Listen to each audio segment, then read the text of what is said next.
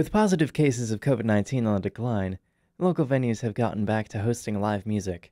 Nationally touring bands like the Main Squeeze have graced the stage of Ignition Music Garage, a music venue and record store located in downtown Goshen.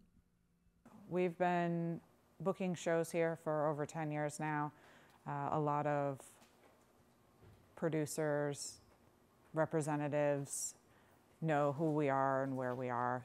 Ignition prides itself on its ability to draw in major artists despite the small and intimate venue size. I feel like we've developed a reputation that we treat our musicians well, and we feed them, we put them up in a hotel, we make sure they have everything that they need. I think the band, since they're so close to the audience too, there's more room for interaction throughout the show. So I think they start the relationship as soon as they get on the stage, or maybe even before, because they have to kind of walk through the crowd, or sometimes they're hanging out before the show starts. And so that connection starts almost instantly when people show up and the band's here.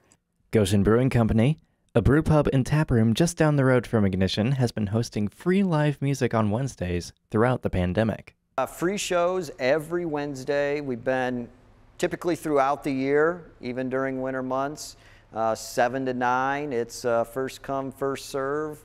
The Goshen Brewing Company will also look to bring back bigger shows in a wider space. But we are planning one. The details aren't quite out yet, but look for a late August parking lot show, sort of a full day of music.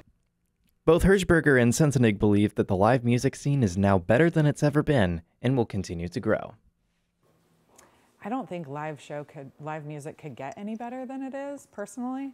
I think the level of excitement has elevated just because people are excited to be back at shows. Right now, as things are opening up, there's just an abundance of local, regional musicians, but then there's also, a number of those national touring acts that are really itching to getting out again and playing live. Reporting for Globe News, I'm Liam Morris.